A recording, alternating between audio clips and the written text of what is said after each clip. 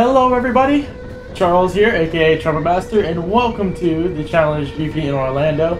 Now, this one is a little bit different. Sorry that it's been so long since I've actually done one of these, and it's normally because I normally would be on top of these things. I normally would release one every month, but I kind of got, I'll be honest, I kind of got a little lazy here, and I didn't record the last 2 months. I did record it, but I never actually got ahead in editing and putting the footage in. So what I decided to do is put all 3 races that happened within the 2 months all into one video to round out the entire year.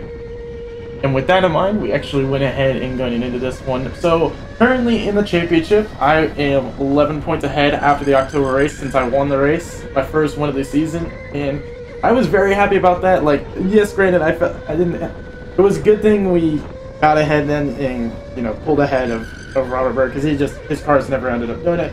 But nonetheless, we are now 11 points ahead in the championship to David Dupree, and the championship is one hand within our grasp, and we just gotta hold on. It's very hard to pull in an 11-point gap within 3 races unless like something major happens for me, say like if I finish last or something like that. But nonetheless, let's get on to the race.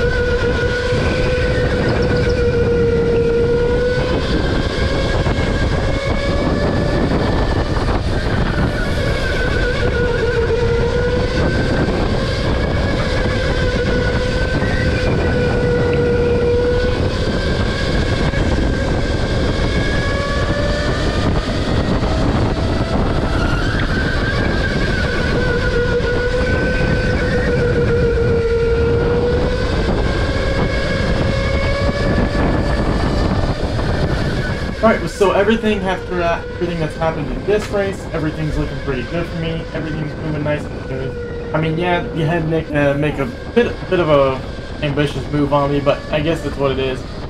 I wasn't really the end of the world for me. At least I only lost one position to him, and kind of just stayed ahead of Chris in the end for that. So it's alright.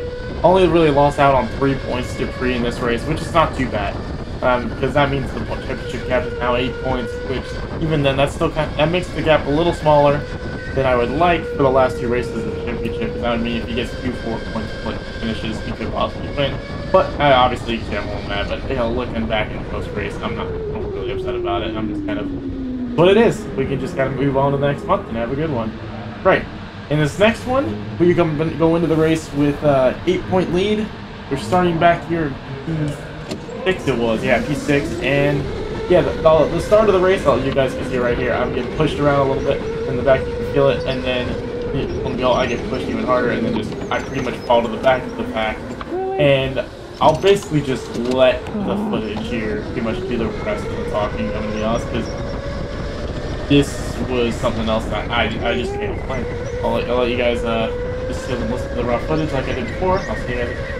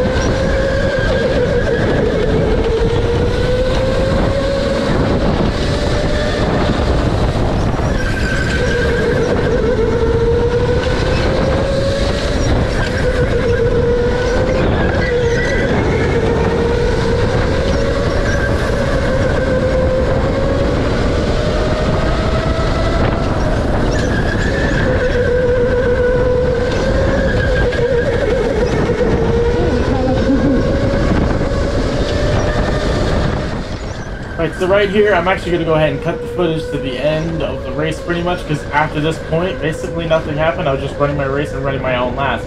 But I didn't realize this at the time. I would look up at the board, and I basically got a P3, and you guys tell in the commentary that I was so happy. And I'll be back with you guys in the next one for the finale, because now we are 6 points ahead in the championship, and it's looking very interesting. Wait, where am I? Wait, Dupree won? Was that third?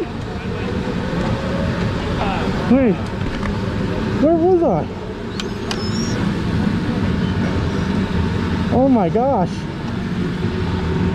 If that's a champion, not a champion drive, I don't know what is. Did I send it or did I not send it, boys? Ah, send it, send it. Right here, so we have the finale, the final race of the season. Now, this one was actually very interesting because going into this, no one got within a tenth of my lap time, and a tenth around this track was huge.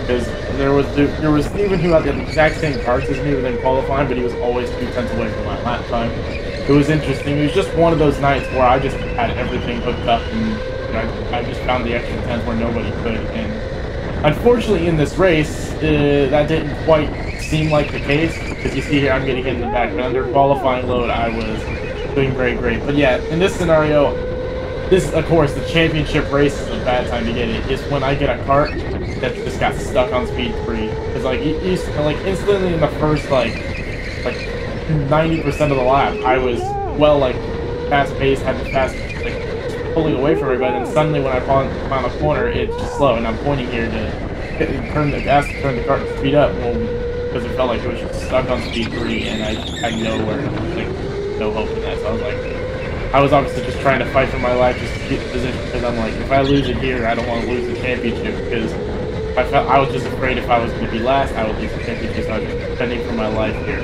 But yeah, I'm going to let the rest of the footage here just pretty much speak for itself, and I'll see you guys in a bit.